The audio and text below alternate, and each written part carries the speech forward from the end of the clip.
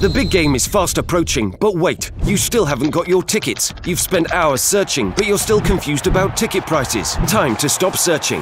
Visit ticketcompare.com. We compare ticket prices for all the popular leagues and tournaments for you. We work only with the most trustworthy sites, so you can have peace of mind when buying your tickets. Compare prices, buy tickets, get to the game. Ticketcompare.com. Buying tickets made simple.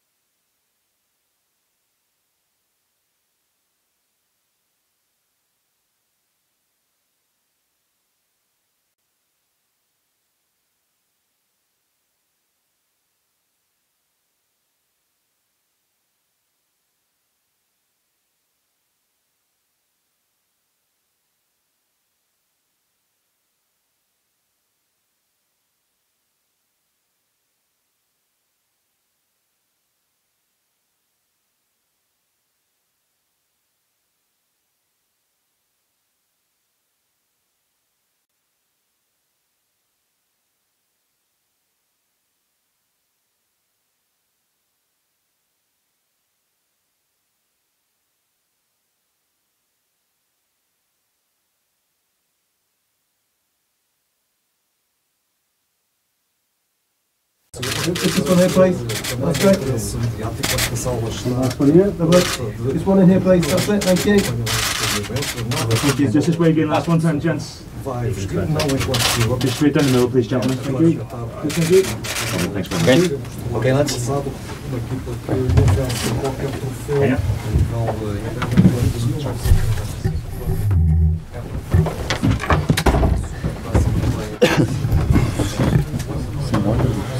Yes.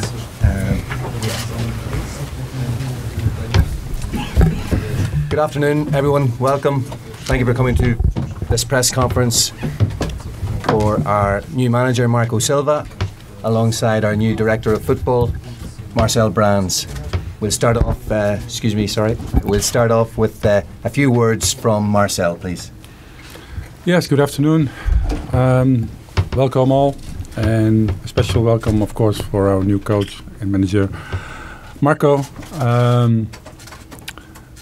We pronounced the news one of the last days, and I'm happy to have him here over at Finch Farm today. The reason why we choose Marco, I think, is several reasons. It's a young, ambitious, and a modern coach. He has also coached with national experience, international experience, and Premier League experience. I think that's one of the most important things to choose when we have to choose for a new manager in Everton. Players that worked with him were always very positive about the coach, and that's also a very important thing because he has to work with a lot of players in Everton, and he's also a coach that is aware of the academy and wants to give young players chances, and that's also important for the future of Everton. So I'll give the floor to Marco. Thank you. Good afternoon, everyone. First, I'd like to say I'm very proud to be here, to be a new Everton manager. I'm excited, really happy, and looking forward to start. I would like to thank the owner, Mr. Farad, and the chairman, Mr. Bill, Marcel, and all the board for the confidence in our work. Can start. Yes, thank you, Marco. We'll start with Vinny from Sky Sports News, please. Marco, welcome. First day in charge officially. Can I ask you exactly what is your first priority? What is the main priority you see here at Everton Football Club for you? A lot of things. I cannot say to you the first priority. You have some of them. Of course, is an important moment for us to start to meet, to analyze everything, to start to know each other, to start to build good relationship, because it's really important for me. Like I like to work, my approach every day is I like to work in a good environment. Of course, with a big demanding every day, but it's important. Of course, we will analyze everything. I did my homework. Of course, Marcel is doing as well. And you have a lot of things to do. Step by step, we have enough time to do that. What then do you see as the club's identity? Okay, it's easy to understand how is the our culture as a club, our identity as well. I know what our fans expect, and I know what they want to see every time and every game in our team. Big commitment, big attitude, always a big motivation and big ambitions in our team as well. And it's all obligation. I think it's something when you are in football, we need to put in every day in your work. It might be a bit early to ask this question then, though, but how do you transform a side that had the fewest shots on target and created fewest chances in the Premier League under the previous manager? Okay, I don't want to compare nothing. If you pay, and of course, I think you did your homework as well. It's easy to understand how my team's normal played and how we did in the past. Now is the moment to prove again here. Big challenge for us, and you are working to win the match. And to win the match, you need to create chance, you need to score, and of course you need to have clean sheet as well, if you can. It's taken a long time to get you here, going back to October, November of last year. So what have you made of Watford's approach to this whole situation that is still ongoing as well, with regard to any complaints that they have against Everton's behaviour in terms of trying to get you to this football club? I don't want to talk about the past, really. Great respect for all the clubs I have worked for. This for me is clear.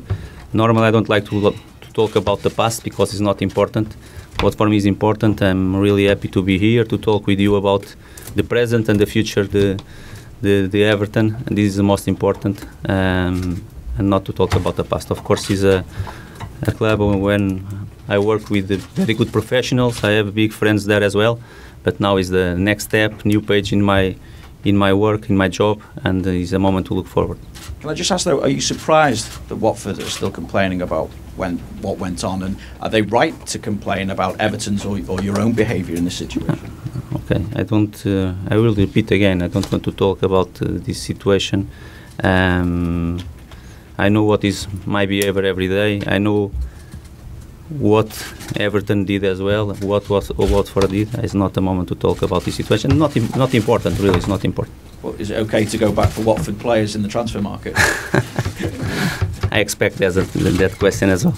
No, normal, and I think it's already started, and next few days will come names and names and names. We know really what we want for our team, but the first thing we'll do for sure is to look inside, to analyze everything what we have, because it's really important for us, and after be assertive and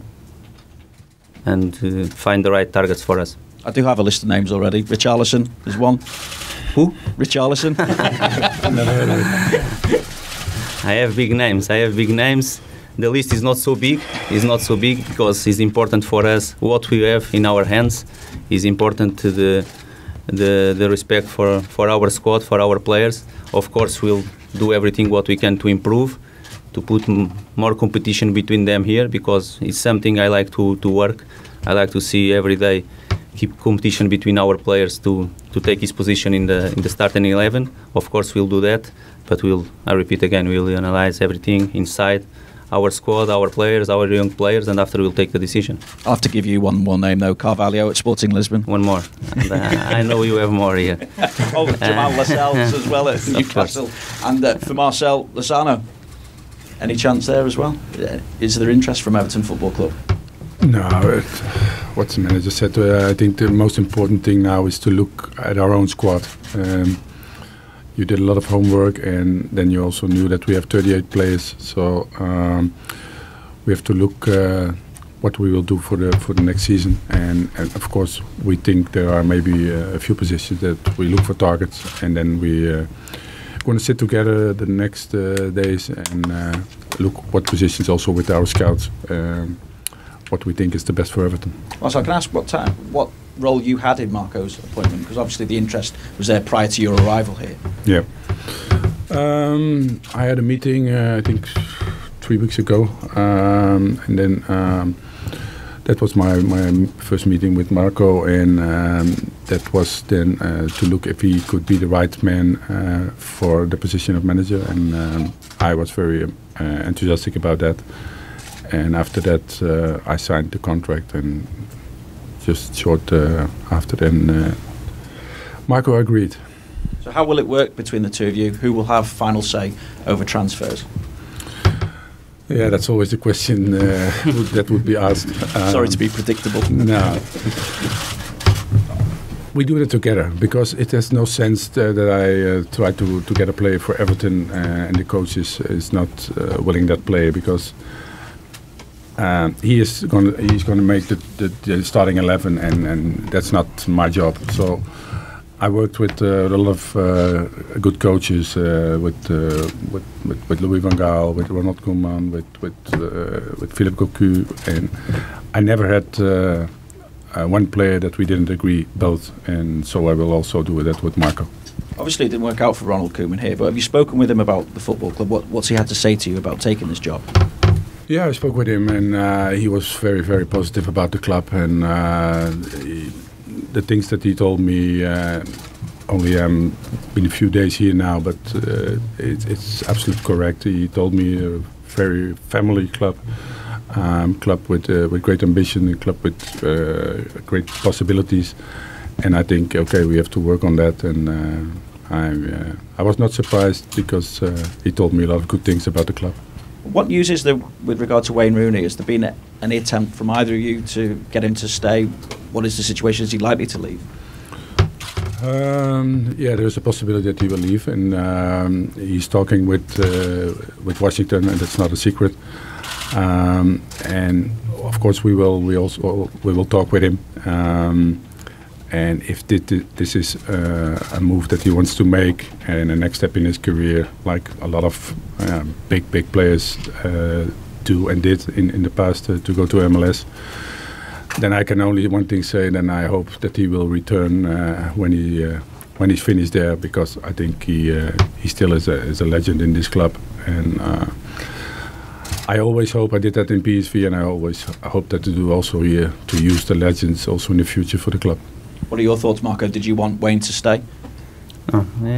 Before I arrived, something is already done. Not done, but it's already started. This deal with Atalanta. Of course, is something. Washington, sorry. Is something we expect. We'll see the next few days. Of course, we'll talk with Wayne Rooney, because he's a legend. He's a legend, a club legend, and we need to understand everything. Of course, like Marcel said, the door is open every time for him. Of course, we'll talk with him. We'll see, and we'll see what's happened until this moment, and after is Wayne's decision. And in terms of assessing the other members that you have of your squad, how much work have you been able to do at such an early stage? And thinking about the likes of as well, Sandro Ramirez has been out on loan, Ademola Lookman as well, also out on loan, and David Klaassen, who didn't get much game time last season. Yes, we can talk about all the names. Of course, we'll take the decisions. I understand your curiosity about Sandro, about some of the players didn't perform well the last season.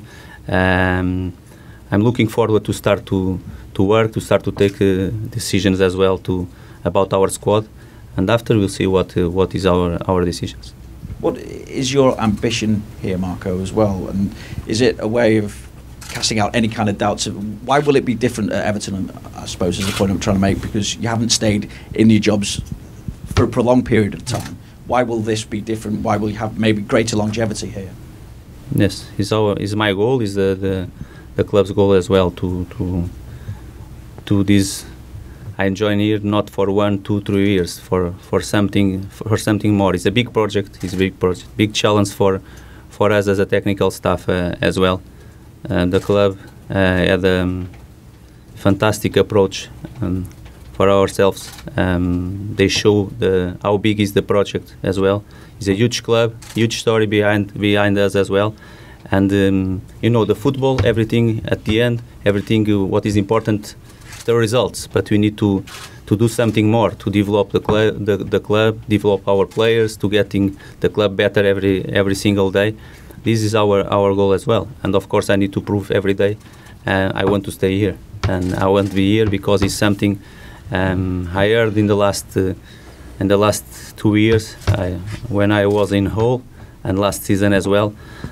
Every time I heard the Everton wants to give the next step, Everton wants to give the next step.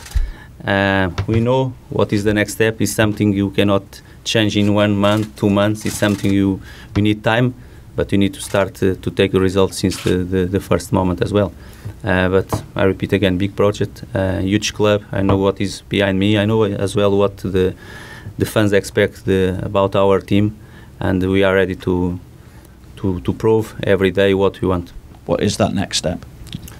You know what is the next step. You know what is the next step. No, the next step first, and is the only thing is important to make our fans be proud of our team. This is really important for me. We need to build a strong connection between the team and them. I know because I felt when I played here the last 2 seasons. It's a fantastic atmosphere here. They push really the team. They are demanding, and for me it's easy to understand why. Demanding fans reflects how big is the club, and I felt that. But we need to build. We need to give them some good feelings as well, because I'm sure if they feel we are doing everything, every single match, they are at the end they will be proud of our team. And after, it's a matter of taking results, and we'll do everything to take the results for us. Finally, for me, plans for the next few weeks. Are you going to the World Cup, either of you? Looking at players? Marcel will be busy for sure, but I will have some plans. We'll see. I will have some plans. I will try to follow our players as well. It will be important, but we'll see. He's a busy man for us as well. Carl. Thanks, Carl. Hi, question for Marcel. I just wondered, on the transfer business, how quickly do you hope to be able to get that moving, and how much does the World Cup complicate what you want to do? Yeah, we must see.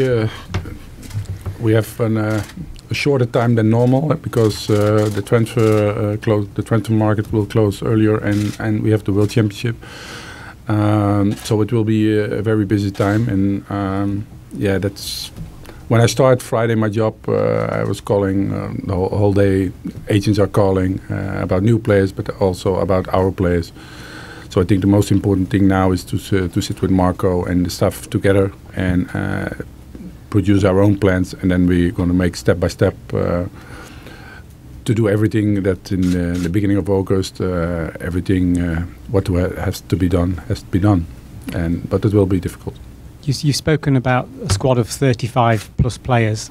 How do you assess, with the timescale obviously you've got with the World Cup and say limited time, how do you assess which players you want to keep and which players you want to get rid of before they're back in training?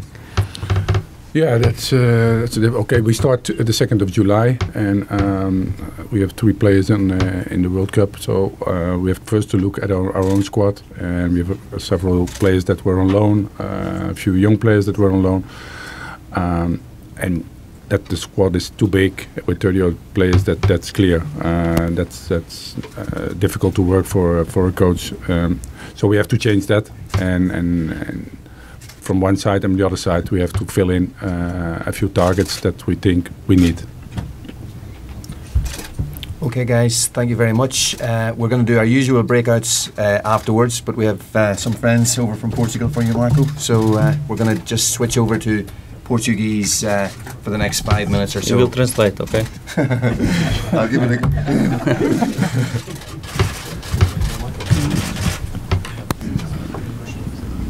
Boa tarde, Marco. Boa tarde. Qual é a sua expectativa? Já percebemos que o orgulho está bem patente nesta apresentação. Sente que chega a um grande do futebol inglês que tem andado adormecido nos últimos anos e que tem essa tarefa de devolver o orgulho aos adeptos para colocar o Everton onde pertence na história do futebol inglês? Sim, sem dúvida. Orgulho enorme por estar num clube com esta dimensão. É algo que nós procuramos sempre melhorar e felizmente tenho conseguido. Clube grande, é óbvio que tem estado afastado, como perguntou, de grandes conquistas a que os adeptos estavam habituados no passado. É algo que nós não vamos mudar de um dia para o outro, é algo que vai demorar o seu tempo, em que vamos precisar de trabalhar bastante para conseguir aproximarmos cada vez mais dos lugares que pretendemos, mas temos que o fazer passo a passo, com os pés bem assentes no chão, mas com uma ambição muito grande. Boa tarde, Marco Silva, Helder Filipe Santos, em direto para a SIC Notícias. Podemos dizer que esta vinda para o Everton foi um namoro que deu em casamento, e também pergunto-lhe já agora o que acha nesta altura do mercado, como é que há de atacar, se poderemos ter jogadores portugueses, por exemplo, a fazerem companhia aqui no Everton. Sim, foi um namoro que se iniciou, depois parou, como é normal, e como era obrigatório no momento, e como devia ter sido feito, e que neste momento, estando eu livre, o interesse apareceu novamente, o clube acabou por mudar de treinador e o interesse apareceu novamente. Em relação à questão dos portugueses, eu percebo a questão, são jogadores que eu conheço muito bem, percebo isso perfeitamente. Neste momento nós vamos analisar com calma, não temos pressa absolutamente nenhuma para fazer nada, temos tempo suficiente para preparar as coisas bem, para atacar o mercado no momento certo também. Não pretendemos mexer na equipa como mexemos a época passada, com muitas entradas. Temos um plantel muito vasto, muitas decisões para tomar, e depois na altura certa iremos atacar os nossos alvos. Marco, António Pires do Jornal Jogo. O Marco vai ser o terceiro treinador português esta época na Premier League, já confirmado, para além do Nuno que subiu com o Wolverhampton e o José Mourinho no Manchester United. Qual é a sua opinião sobre o que estes dois treinadores têm feito na Premier League e aquilo que espera fazer agora no Everton? Sim, o Nuno teve sua primeira experiência em Inglaterra a época passada, teve um sucesso tremendo com a subida e ter sido campeão, e o José, todos vocês sabem o que tem feito, tudo aquilo que ele tem feito ao longo da sua carreira neste país e não só, e vai continuar a fazê-lo, não tenho a menor dúvida. Para nós é importante estarmos representados desta forma na melhor liga do mundo, na mais competitiva liga do mundo também, e eu acho que é um orgulho para todos nós, para todos os treinadores portugueses. Marco, boa tarde, André Ferreira, do Jornal Record. Chega ao Everton, um clube que não ganha um título há algum tempo. Também esse é um dos passos que quer dar com o Everton, apontar a um título em inglês e também devolver o Everton às competições europeias, também pode ser um dos seus objetivos. Nós temos que ter noção da realidade. Como eu falei, é um clube enorme, um clube com uma dimensão muito grande, mas temos que perceber que não é por acaso que nos últimos anos esteve afastado das grandes disputas. Nós temos que perceber o porquê, dar os passos certos. Há uma competitividade enorme, grandes clubes, grandes orçamentos também atrás dos clubes também, e nós temos que ter os pés bem assentes no chão. A ambição não nos pode faltar, agora temos que ter noção daquilo que são os nossos objetivos e para aquilo que vamos lutar. Basta olhar para as últimas épocas o que foi. Nós queremos melhorar isso, mas que temos que ter os pés bem assentes no chão. Okay, guys, thank you very much. We're going to do these in an orderly fashion. Marco and Marcel are going to separate. We'll start off with the national dailies for Marco, then on to Sunday newspapers, then the radios, then we'll have some locals with radios as well. For Marcel, we'll do the Sunday newspapers first, then on to the radio broadcasters, then national dailies, and then we'll do some locals as well for Marcel. So if you want to just get together in that order, and then we'll do some one-on-ones with you guys as well. Okay? Thank you very much. We'll just go into another room here. All right? Hold on. Okay.